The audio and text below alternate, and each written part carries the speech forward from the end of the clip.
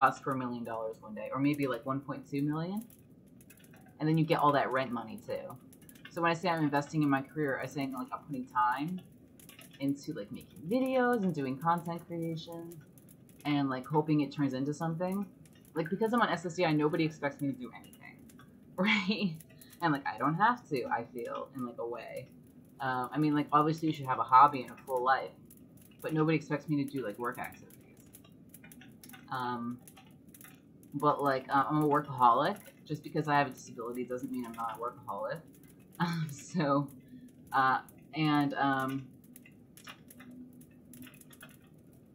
you know, I'm, you know, I have like 150 videos of me doing stand-up comedy, and I'm hoping it turns into like, you know, a gig in Comedy Central someday. Or like, I'm writing all these, I wrote 41 articles for Thought Catalog for free. I'm hoping it turns into a salary at the New York Times someday. You know, or I've drawn like hundreds of comics. I hope it turns into like my own comic strip someday in like the paper, or like a comic salary from the New Yorker. You know, or like a gig, I guess. You know, or yeah, it did take my time to be on TV, and like I even bought a new outfit sometimes to do a virtual studio audience. I'm hoping it turns into like a paid gig on TV someday. So I'm investing my time, a little bit of the money, to do that. And like I was telling my parents that only 1% of writers get paid. Actually, like a lot of people are writing for free, and which messes up the writing economy, I guess. But people, probably because of the internet, love seeing their name in print and like showing the link and stuff. Like I want to get paid. I mean, like, I love writing and I do it for free, but, like, my family isn't like that. But, like, I should be paid. Otherwise, I was kind of taught they're kind of taking advantage of you if they don't pay you, in a way. Like, I don't feel that way about Thought Catalog, because it's one of the only places where you can really, like, get a foot in the door in the writing world. Like, there has to be at least one place where you can, like, get a foot in the door. So it's a nice, like I value that they're there. But yeah, it's can't read where I was going with that. Just a long rant. Let's read a book.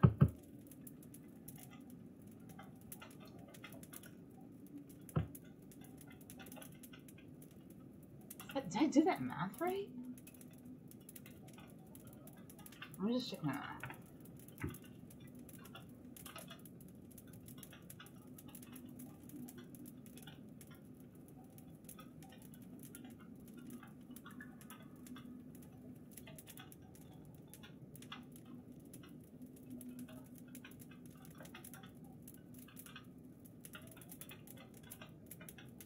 Yeah, I think that's right. Okay.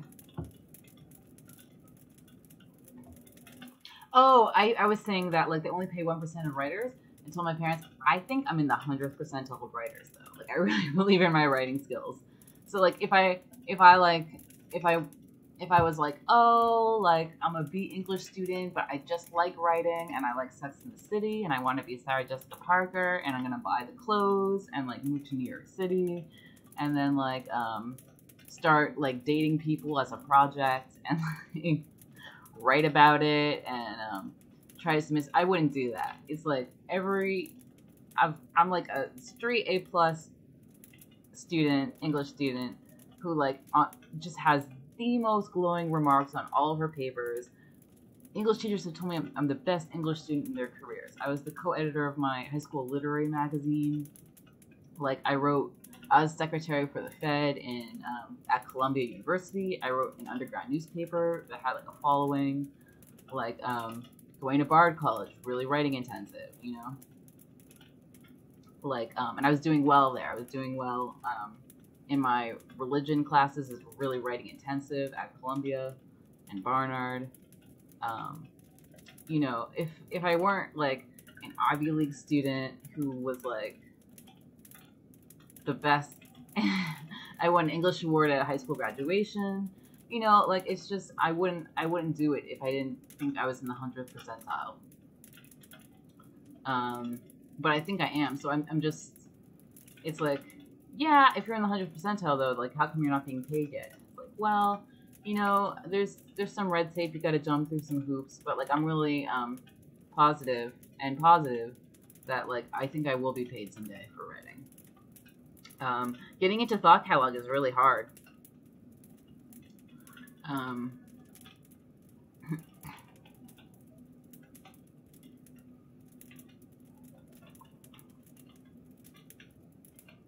Like they make it seem like a little bit effortless. Like a lot of the articles they accept are written kind of like effortlessly. But like it's extremely hard. It's extremely hard to get in there. Long slept Zarathustra, and not only the rosy dawn passed over his head, but also the morning. At last, however, his eyes opened, and amazingly he gazed into the forest and the stillness. Amazingly he gazed into himself. Then he arose quickly like a seafarer who all at once sees the land, and he shouted for joy, for he saw a new truth, and he spake thus to his heart. A light hath dawned upon me. I need companions, living ones, not dead companions and corpses. A little black humor, which I carry with me where I will. But I need living companions who will follow me, because they want to... Ooh, this is exciting. It's going to do a Forrest Gump run. Because they want to follow themselves, and to the place where I will. A light hath dawned upon me. Not to the people is Zarathustra to speak, but to companions. Ooh, he's going to make a following. Zarathustra shall not be the herd's herdsman and hound. To allure many from the herd, for that purpose I have come. The people and the herd must be angry with me. A robber shall Zarathustra be called by the herdsmen. Herdsmen, I say, but they call themselves the just and good. The good and just. Herdsmen, I say, but they call themselves the believers in the orthodox belief. Behold the good and just. Oh, I know what I forgot. Here, I'll finish this. Behold the good and just. Whom do they hate most? Him who breaketh up their tables and values, the breaker, the lawbreaker. He, however, is the creator. Behold the believers of all beliefs. Whom do they hate most? Him who breaketh up their tables of values, the breaker, the lawbreaker. He, however, is the creator. Okay, let's just stop there. I'm too excited. Okay. Very nice. Okay, this is what we forgot. Health insurance. I'm on Medicaid right now because I'm low income and I'm not working or like all those qualifications. So I can see like pretty much any doctor. I mean, you have to check if the doctor takes your health insurance. But I'm on Medicaid and Medicare right now. I have this other plan called Dual Complete, where you get like from United Healthcare, where you get like now it's like $225 a month for food and for over-the-counter stuff at CVS, like if you want Tylenol or like vitamins or something. So I give that money back to my parents too, so they also could get up to $225 a month back. But like sometimes I don't really use it very much. I usually get takeout because it's my mom's kitchen. So I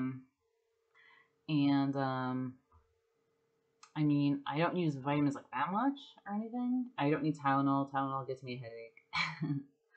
And I already stocked up on a lot of shampoo.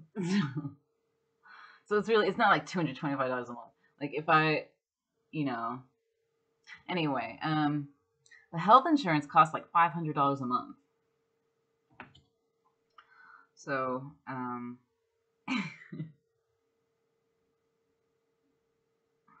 so that's $6,000. So it is cheaper for me to live at home.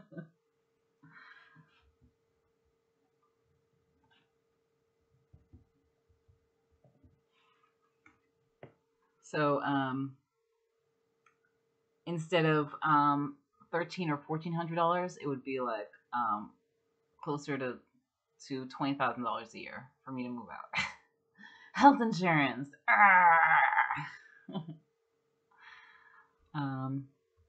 If you don't have health insurance and there is an emergency, you could be paying $100K or more. rather than nothing. So that's a little like an investment. More like save your butt.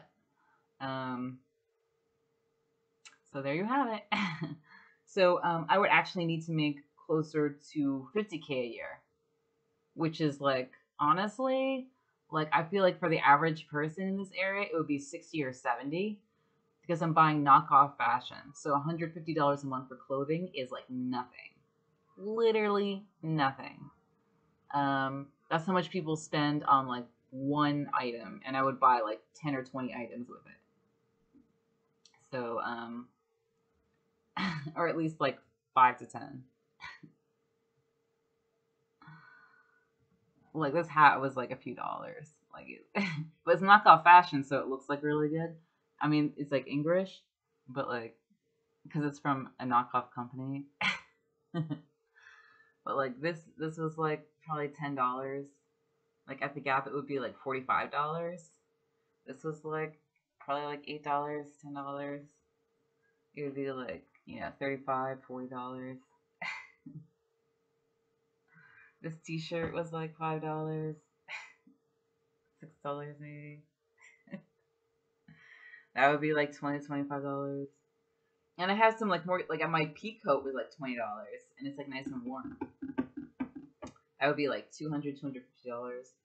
So for the price of like one winter coat, I can get like 10 things, like a month.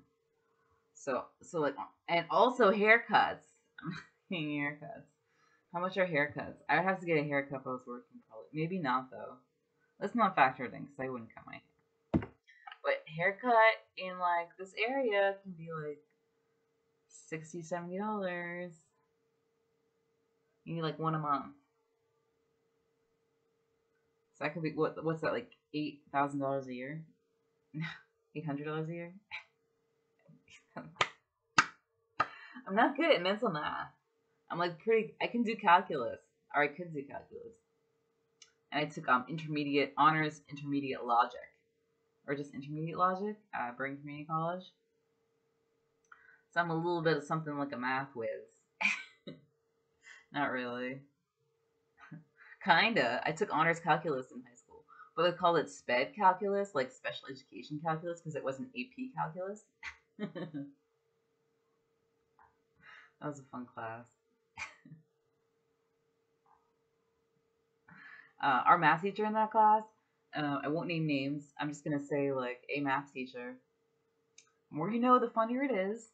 But he would sing a lot in class. And I feel like that's how I got, like, I'm kind of knocking him off in, like, a lot of my comics. You could call it grace, I guess. But, like, it would be like, he'd be like, now you carry the 2. And he goes, carry me. What's that song? Carry me home tonight, or something. You know what song I'm talking about? I can't sing it right now. Or everything he did would be like you gotta cross this off, and he'd have a song about like crossing a river or something. And I don't know if we thought it was cool or not, but now I think it's really cool. So I do it all the time. It's like a cornerstone of my comedy, kind of. So there you have it. I feel like those numbers worked out pretty well. They worked out pretty well. So what percentage more does it cost for my parents for me to live at home? Okay. So it's instead of we did it with SSDI too, right? No, we didn't. Okay, that worked out. Okay, so 13. Well, we round up to 1,400.